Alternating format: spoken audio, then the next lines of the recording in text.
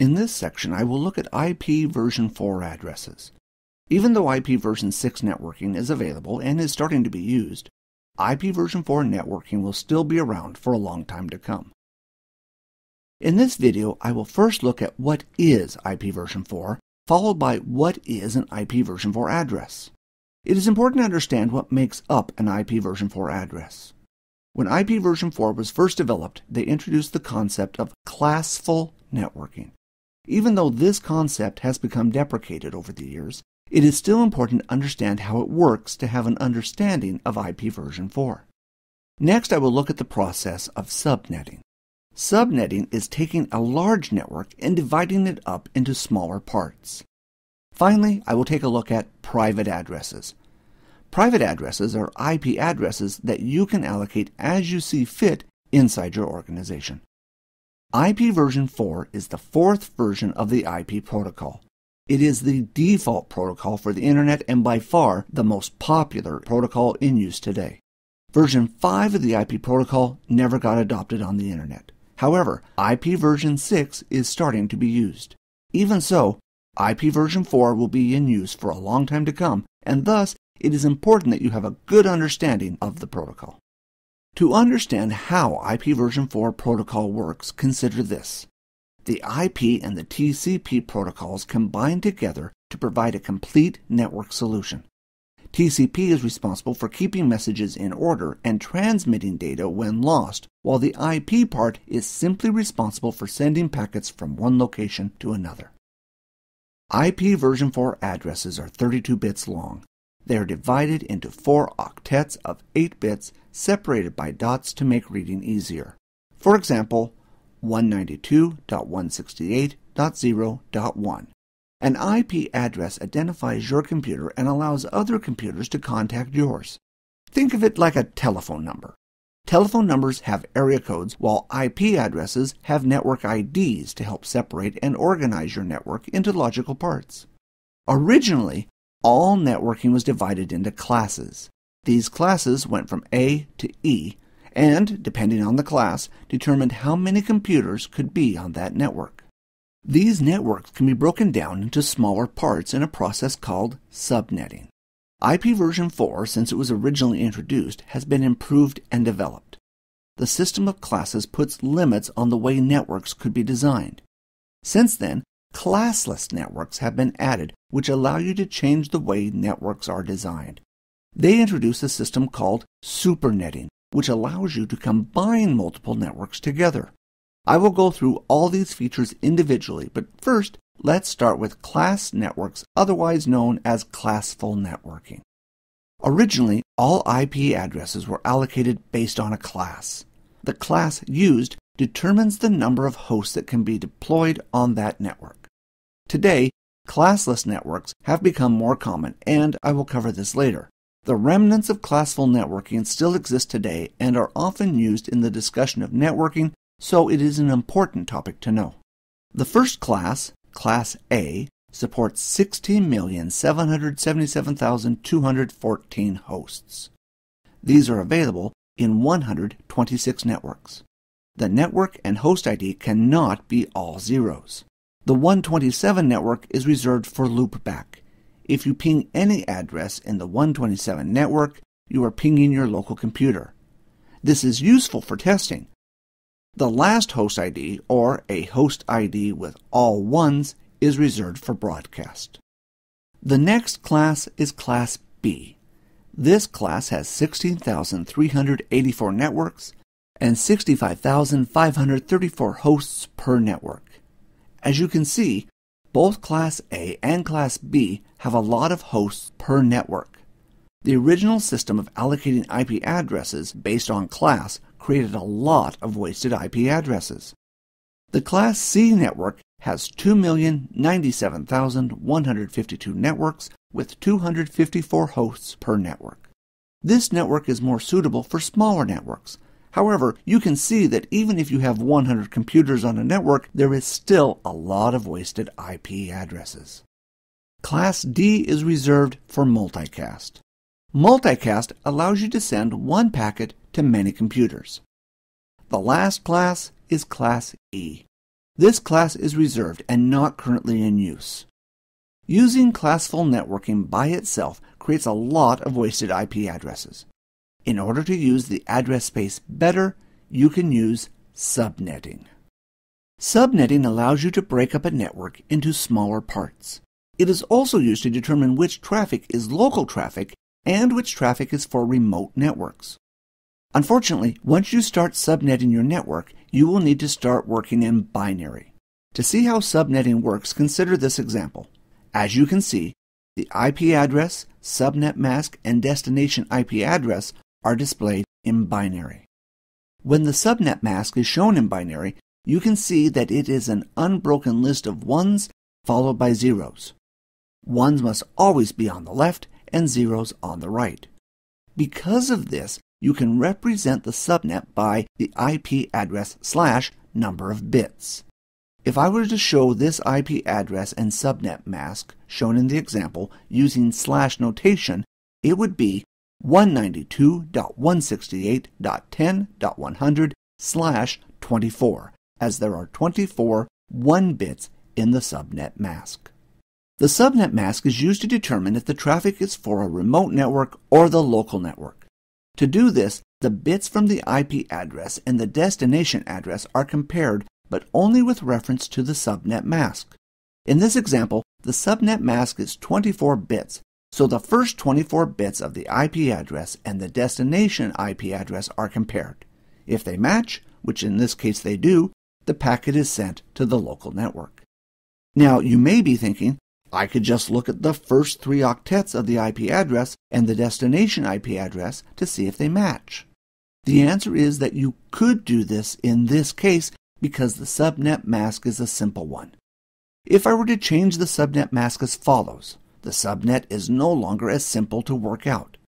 By using this subnet, I now have divided my original network into 14 smaller networks on which I can put 14 hosts per network.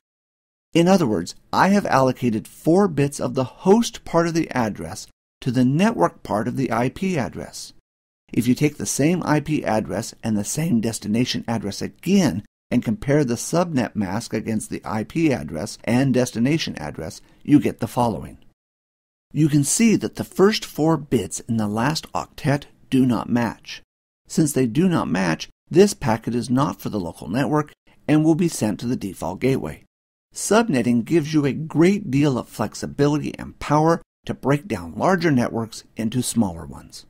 The trade-off is that you need to start doing some binary operations.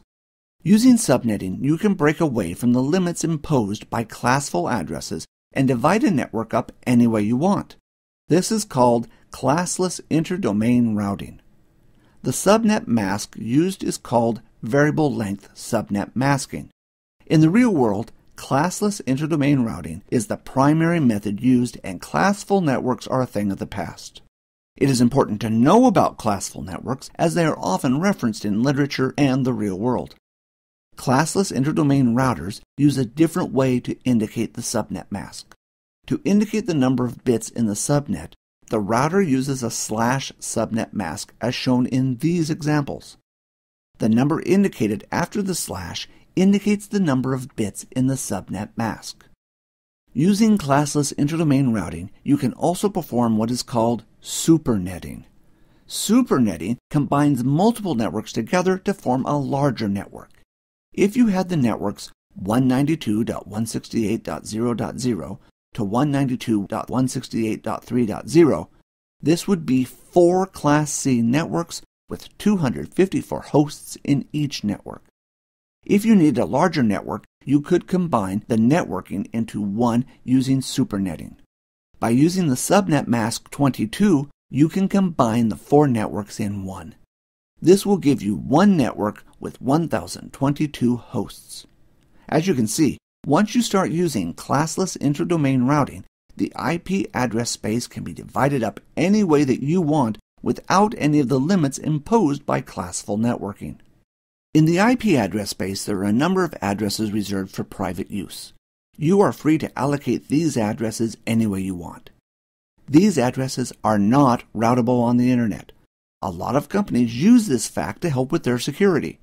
If you place all your computers on a private network, a would-be hacker on the Internet cannot connect to any of your computers directly. This is because there is no routing from their computer to your computers. There are three groups of private addresses. The first is Class A, which goes from 10.0.0.0 to 10.255.255.254.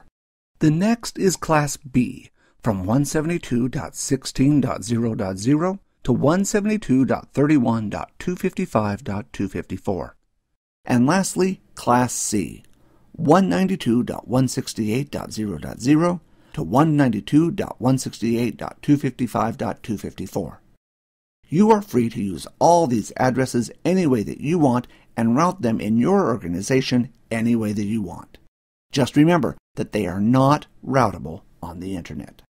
On the topic of private addresses, if you start using them, you should be aware of the automatic private IP address system. This system is used by Windows when Windows cannot contact a DHCP to get an IP address. When this occurs, Windows will allocate a random IP address from the network 169.254.0.0.